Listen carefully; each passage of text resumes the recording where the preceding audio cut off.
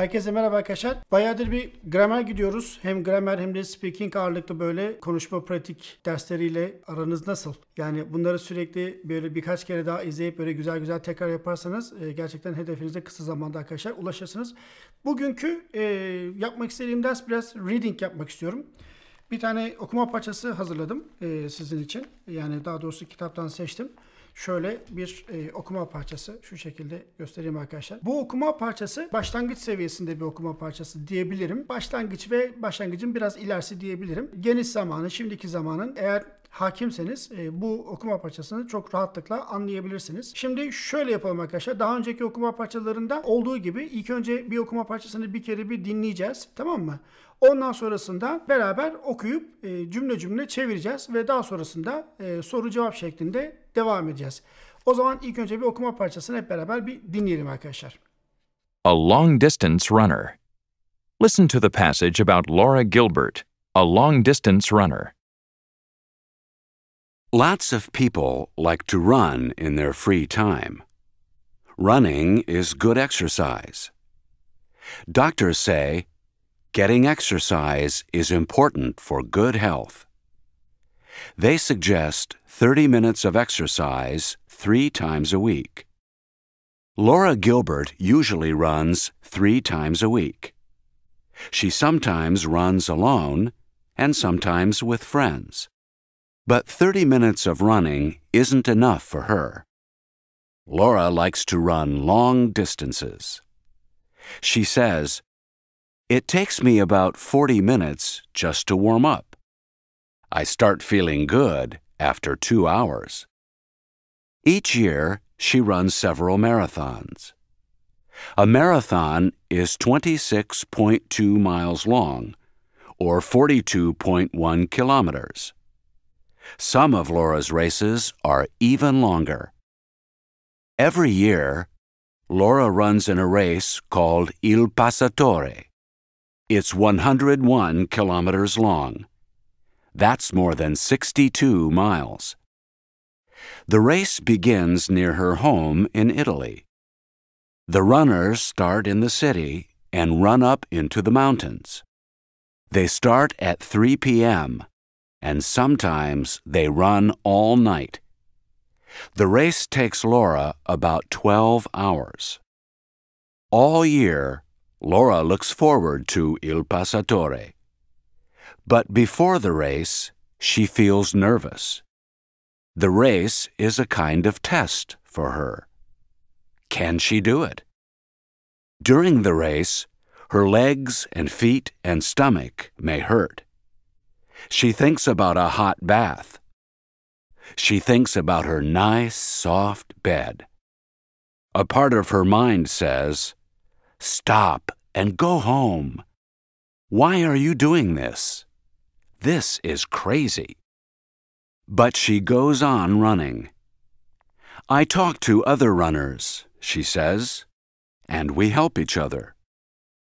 After 101 kilometers, Laura is glad to finish the race. 12 hours are enough. Evet, şimdi okuma parçasını bir kere dinledik. Şimdi aşağı yukarı neler anladınız, neler anlamadınız onu okuma parçasını şimdi okuyunca biraz daha iyi anlayacağız. Tamam mı? Şimdi parçayı okumaya arkadaşlar cümle başlayalım isterseniz. Parçamızın ismi A Long Distance Runner. Yani long distance dediğimiz nedir? Uzun mesafe. Yani long distance runner dediğimizde uzun mesafe koşucusu olmuş oluyor. Şöyle bakalım. Lots of people, siz de aynı şekilde takip edin benle beraber. Lots of people like to run in their free time diyor. Lots of people. Yani birçok insan like to run. Ne demek like? Sevmek. Neyi sever? Koşmayı sever değil mi? Like'tan sonraki fiile ing ya da to make mastar ekiyle kullandığımız zaman infinitif olarak da gerund olarak da kullanabiliyorduk. Bununla alakalı dersimiz daha önceki konularda, daha önceki videolarda arkadaşlar mevcut. Onları da tekrar izleyip bu konuları gerund ve infinitif konusunda öğrenebilirsiniz. Like to run in their free time dediğimiz zaman birçok insan boş zamanında koşmayı sever diye söylüyoruz. Running is good exercise demiş. Running is good exercise. Yani Koşmak iyi bir egzersizdir. Biz fiile ing getirdiğimiz zaman cümlenin başında bu şekilde kullandığımızda biz o fiili isim olarak kullanıyoruz. Yani gerund haliyle kullandığımız zaman bir fiili cümlenin başında arkadaşlar cümlenin öznesi oluyor. Yani mesela shopping is tiring dediğimiz zaman alışveriş yapmak yorucudur.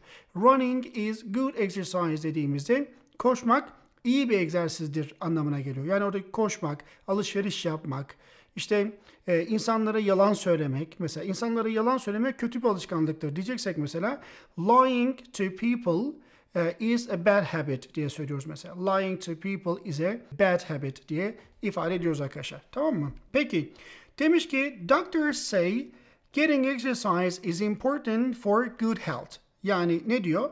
Egzersiz yapmak, yani bir egzersizle uğraşmak is important for good health, iyi sağlık için önemlidir diyor. Değil mi arkadaşlar? Peki they suggest, demiş suggest ne demek? Tavsiye etmek demek. They suggest 30 minutes of exercise 3 times a week. Yani onlar haftada 3 kez 30 dakika egzersizi tavsiye ediyorlar. Laura Gilbert usually runs 3 times a week. Yani Laura Gilbert genellikle diyor koşar. 3 times a week dediğimiz zaman haftada 3 kez koşar. Yani Laura Gilbert genellikle haftada 3 kez koşar diye çevirebiliriz bu ifadeyi. She sometimes runs alone and sometimes with friends. O diyor bazen ne diyor arkadaşlar? Arkadaşlarıyla koşar ve bazen de yalnız koşar diyor. But 30 minutes of running isn't enough for her. Fakat diyor 30 dakika koşmak onun için yeterli değildir diyor. Değil mi arkadaşlar? Peki. Laura likes to run long distances. Yani Laura koşmayı sever. Uzun mesafe. Bunun Türkçesini biz çevirdiğimiz zaman Laura uzun mesafe koşmayı sever diye söylüyoruz. Şimdi İngilizce'de yazılan şeyler arkadaşlar direkt birebir çevirdiğimiz zaman bu sefer devrik cümle olur. Biz Türkçe'de bu ifadeyi nasıl söylüyorsak o şekilde çevirmemiz gerekiyor. O yüzden onlara biraz dikkat edeceğiz. She says it takes me about 30 minutes just to warm up. Yani o diyor ki it takes me about 40 minutes, yaklaşık benim 40 dakikamı alır. Just to warm up, ısınmak. Yani sadece ısınmak benim 40 dakikamı alır diye ifade ediyor. I start feeling good after 2 hours. Yani ben iyi hissetmeye başlıyorum diyor. 2 saat sonra. After 2 hours, I start feeling good. Okay? Each year, she runs several marathons. Yani ne diyor arkadaşlar burada? O her yıl birçok maraton koşar. A marathon is 26.2 miles long. Yani bir maraton 26.2 kilometre uzunluğunda, değil mi? Mil uzunluğunda, pardon. 42.1 kilometers, yani 42.1 kilometre uzunluğundaymış. Some of Laura's races are even longer.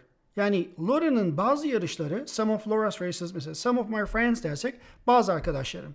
Some of the cities in Turkey dediğimizde Türkiye'deki bazı şehirler. Some of Laura's races are even longer dediğimizde Laura'nın bazı yarışları çok daha bile uzundur. Oradaki even ifadesi bile anlamına veriyor. Every year Laura runs in a race called Il Passator. Yani her yıl Laura Il Passator denilen, oradaki called ifadesi denilen anlamına geliyor. Mesela I have a friend called Mike. Mike adında bir arkadaşım var. İşte Mike denilen bir arkadaşım var ifadesini bu şekilde söyleyebiliriz. Il Passator adında bir yarış koşar diye ifade ediyoruz bunu. It's 101 kilometers long. Yani 101 kilometre uzunluğunda. That's more than 62 miles. Ne diyor arkadaşlar burada? Bu daha fazla. Neyden daha fazla? 62 milden daha fazladır diyor. The race begins near her home in Italy. Yarış evinin yakınında İtalya'da başlar diye söylüyor. The runners start in the city and run up into the mountains. Yani yarışçılar şehirde başlarlar ve run up into the mountains. Yani dağlara doğru koşarlar diyor. They start at 3 p.m. 3 p.m. PM dediğimiz olay 12'den, öğlen 12'den akşam gece 12'ye kadar. Gece 12'den öğlen 12'ye kadar da AM oluyor arkadaşlar. Yani saat 3'te, öğleden sonra saat 3'te başlarlar diyor. And sometimes they run all night. Ve bazen bütün gece koşarlar diyor. Okay, they run all night. The race takes Laura about 12 hours. The race takes Laura about 12 hours. Yani yarış Laura'nın yaklaşık olarak 12 saatini alır. Buradaki take ifadesi arkadaşlar almak demek. Mesela eve gitmek 2 saatimi alır diyorsan it takes me 2 hours to go home diye söyleyebilirsin. Ya da it takes 2 hours to go home dediğin zaman da eve gitmek 2 saat alır. Eğer benim 2 saatimi alır diyorsan it takes me 2 hours to go home diye söylüyoruz arkadaşlar. Tamam mı? Ne kadar sürer diye soracaksak da how long does it take diye soruyoruz. Mesela how long does it take you to go home dediğimizde senin eve gitmen ne kadar sürer diye ifade ediyoruz. All year Laura looks forward to Il Passatore. Yani her yıl diyor Laura Il Passatore'u dört gözle bekler diyor. But before the race she feels nervous. Fakat yarıştan önce diyor o gergin hisseder kendisini. The race is a kind of test for her. Yani yarış onun için bir çeşit testtir diyor. Can she do it? Yapabilir mi acaba? During the race, her legs and feet and stomach may hurt. Yani yarış boyunca onun bacakları, dizleri yani, sonra ayakları, sonra karnı, yani her stomach diyor, karnı ağrır diyor, ağrıyabilir diyor. Oradaki may ifadesi düşük bir olasılıkla ağrıyabilir ifadesini veriyor. She thinks about a hot bath.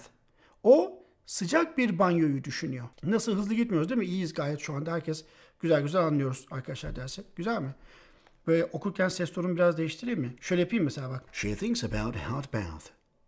She thinks about her nice soft bed. A part of her mind says, "Stop and go home. Why are you doing this? This is crazy." But she goes on running. Böyle okuyayım mı? Ciddiyeti bozmayalım arkadaşlar, tamam mı? Yani eğlenceli derslerde, valla ben burada çok eğlenceli derslerde yapmak istiyorum ama insanlar ciddi ciddi İngilizce öğrensin istiyorum. Şu ciddi İngilizceleri biz bir bitirelim inşallah. Ondan sonra eğlenceli derslere geçeceğiz. Ülkeler gezerek İngilizce öğretmeyi planlıyorum size. Gerçekten bak. Öyle hayallerim var yani. Hayal ama olsun yani. Hem de bu benim için bir uğraş olmuş oluyor. Hem de size biraz faydam olmuş oluyor işte bu şekilde. Peki devam edelim arkadaşlar. She thinks about a hot bath dedik. O sıcak bir banyoyu düşünüyor dedik. She thinks about her nice soft bed diye söylüyoruz. Yani yumuşak, güzel yatağını düşünüyor diyor yani. Tamam mı? Kızın koşarken işte bunları hayal ediyormuş. Bu gazla koşuyormuş ablamız. A part of her mind says, yani aklının bir kısmı diyor ki stop and go home. Okay, dur ve eve git. Yani why are you doing this? Bunu niye yapıyorsun? This is crazy. Bu çılgınca diyor yani Laura. Ama koşuyor bir yandan da. But she goes on running. Fakat koşmaya devam ediyor. I talk to other runners. Diğer koşucularla da konuşuyorum ben diyor. She says. And we help each other. Ve biz birbirimize yardımcı oluyoruz. After 101 kilometers, yani 101 kilometre sonra Laura is glad to finish the race. Laura yarışı bitirdiğine memnundur diyor arkadaşlar. 12 hours are enough. Yani yeter. 12 hours yeterli diyor Laura da arkadaşlar. Şöyle bu şekilde göstereyim size. Böyle bir ablamız. Bu hikayeler gerçek hikayeler. Gerçek hayattan kesitler ondan sonrasında. Daha öncesindeki paylaştığım hikayeler de aynı şekilde buna benzer kitaplardan paylaşıyorum. Onlar da biraz daha böyle üst seviyeden, yani üst seviyeden derken böyle hani TOEFL IELTS gibi değil de böyle yani pre-intermediate, intermediate seviyesinden biraz daha böyle okuma parçaları mevcut arkadaşlar diğer videolarda. Onlara dönüp bakarsanız eğer bu size basit geldiyse. Ama bunlar gibi bir iki tane daha okuma parçası paylaştıktan sonra normal biraz daha seviyeyi böyle yükselte bu şekilde gideceğiz arkadaşlar. Abonelerimiz yavaş yavaş çok şükür artıyor. Ondan sonra izlenmelerimiz de yavaş yavaş artıyor. İnsanlar vakit buldukça, tabii ki bunlar ders videosu olduğu için vakit buldukça dikkatli bir şekilde dinlemek zorunda kaldıkları için dolayısıyla iyi vakit harcamak istiyorlar, iyi vakit ayırmak istiyorlar.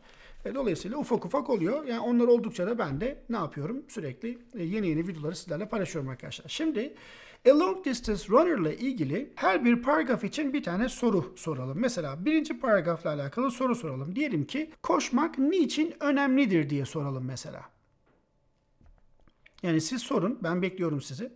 Ondan sonrasında ben size söyleyeyim olayın İngilizcesini. Evet, koşmak niçin önemlidir diye soruyoruz. Why is running important. İkinci paragrafla alakalı bir tane soru soralım arkadaşlar. Siz ikinci paragrafa bakın. Ondan sonra bir soru sormaya çalışın bakalım. Mesela Laura her gün ne kadar koşar diye sorabiliriz. Ne kadar koşar derken nasıl soracağız? How long diye soracağız. How long does Laura run every day diye söylüyoruz. How long does Laura run every day? Üçüncü paragrafla alakalı bir soru çıkartalım. Ben yine soruyu size söyleyeyim, siz sormaya çalışın. Yarış nerede başlar diye soralım. Where does the race begin diye söylüyoruz. Okay? Where does the race begin? Yarış nerede başlar? Peki, dördüncü paragrafla alakalı bir soru soralım. Mesela şöyle bir soru soralım arkadaşlar. Laura her yıl il pasatoru dört gözle bekler mi diye soralım bakalım. Nasıl başlıyoruz soruya? Evet hayır sorusu olduğu için yardımcı fiile başlıyoruz. Does Laura look forward to il pasatore every year? Okay, süper. Does Laura look forward to il pasatore every year? Tamam mı?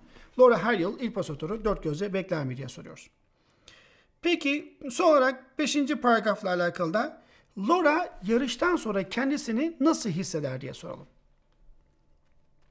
How does Laura feel after the race diye söylüyoruz arkadaşlar. How does Laura feel after the race? Peki süper. Hikayenin görseli videoda mevcut. Dinlediğinizde şimdi hikayeyi bir kere daha dinleyin. Tamam mı? Yani videoyu kapattıktan sonra yani başı alırsınız. Hikayeyi bir kere daha dinleyin. Görseli bir kere daha okuyun. Ondan sonra geçin bir telefonun karşısına kendi aklınızda kalan bütün cümleleri telefonun karşısına bir videoyu açarak kendi kendinize konuşmaya çalışın. Bu şekilde hikayeyi kendi kendinize özetlemeye çalışın ve pratiğinizi de bu şekilde arkadaşlar ilerletmeye çalışın. Gerekirse bu hikayeyi ezberleyebilirsiniz de bak sıkıntı yok.